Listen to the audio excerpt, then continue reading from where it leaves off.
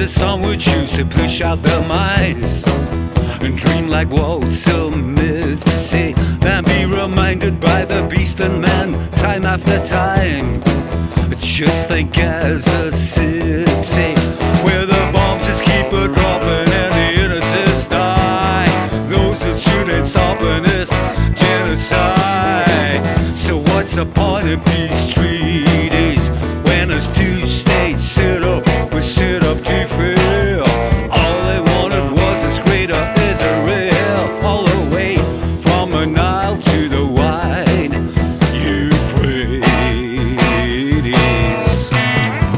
Netanyahu, just how do you sleep at night? Is you a psychopath like those before you? One religion is might is right. Son of the bloodbath, son of the bloodbath, got the world's attention, and it's when you like to mention the Holocaust again. But Gaza won't forget the cluster bombs and phosphorus you drop on them.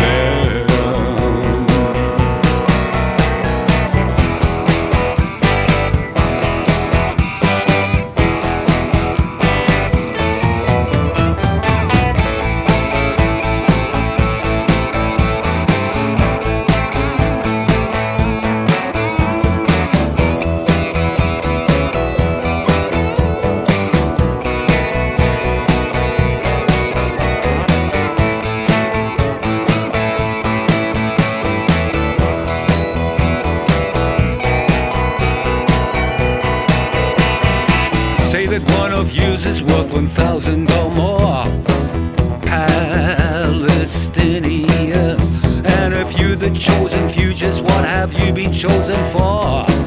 Stop your killing and claiming you're a victim in your apartheid states, dropping bombs on children, sowing seeds of deep hate, leaving homes in ruins.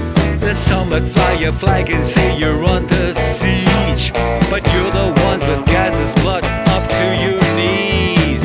Just what the hell do you think?